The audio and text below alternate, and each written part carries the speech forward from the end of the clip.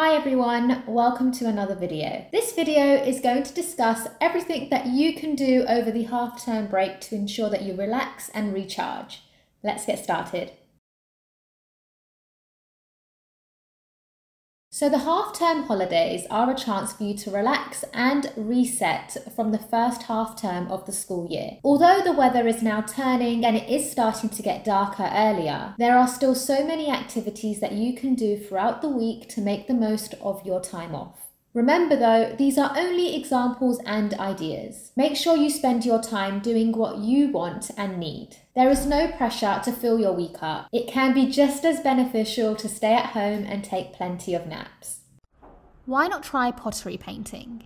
If you're looking for a cozy activity this half term, then why not book a pottery painting class?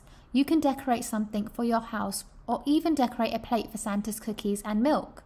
It is a great way to unwind, de-stress and meet up with friends or family whilst you paint. You could even get cozy at home.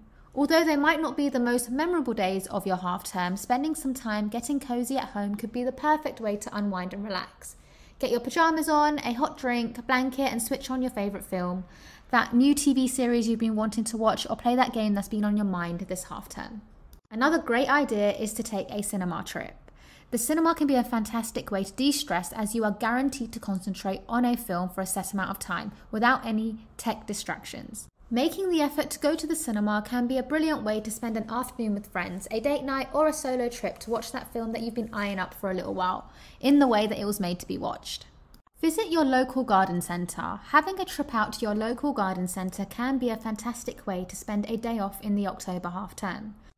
Many garden centres will have their seasonal displays out, so you can spend some time feeling festive and browsing their decorations. Or why not get yourself a nice cup of tea? Many of the garden centres will have a cafe on site, so it can be the perfect excuse to have a quick catch up with your friends or family over a nice hot drink. Why don't you go pumpkin picking? Although half term lands towards the end of pumpkin picking season, it can be a brilliant way to spend an afternoon picking some pumpkins ready for Halloween. Many farms now offer other activities alongside pumpkin picking, such as tractor rides, play areas, pumpkin carving, and many photo opportunities, so it can be a fantastic family or friend day out. You could even visit a library. Your local library is usually the hidden gem of your hometown. Many libraries run free accessible clubs and activities during the holidays for both adults and children alike. If group activities are not your idea of fun, then it can be a brilliant budget-friendly way to access books and spend a quiet afternoon relaxing. Why don't you try cooking something new? The half term is a fantastic excuse to get those recipe books out and try out some new comfort recipes. Spending time to cook something new for yourself can be a fantastic way to de-stress and spend time looking after yourself and your needs. Lastly, you could have a Halloween party. This year, Halloween will be during the half term, and it's an easy excuse to get your families or friends round for a party. Whether you are a fan of fancy dress or not, it is a brilliant way to spend time with those that you love the most and relax and unwind in the company of your nearest and dearest.